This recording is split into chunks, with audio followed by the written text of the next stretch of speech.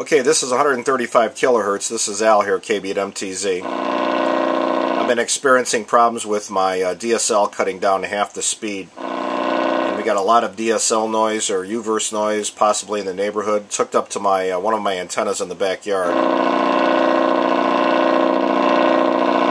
And as you can see, it's like 20 over S9. Now let's take a look at that same noise on my spectrum analyzer, and you can see it definitely has a pattern to it, and that's at 135 kilohertz hooked up to my outside antenna. Another test we'll do real quick is I have a filter probe here. As you can see, this, it's filtered out. If I put it next to my DSL line, take a look at that.